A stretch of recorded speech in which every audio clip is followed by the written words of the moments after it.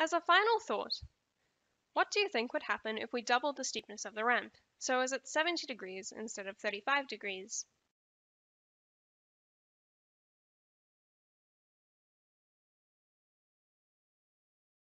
You might think that since one of the numbers has doubled, the force would double, but that's actually not the case. We need to substitute the new value into the equation we derived to see the effect. Putting this in, we find that the net force is equal to mg times sine of 70 degrees, which is 553 newtons.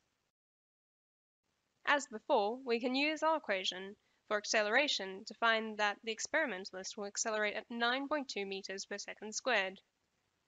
While this is bigger, it's not twice as big as our previous answer.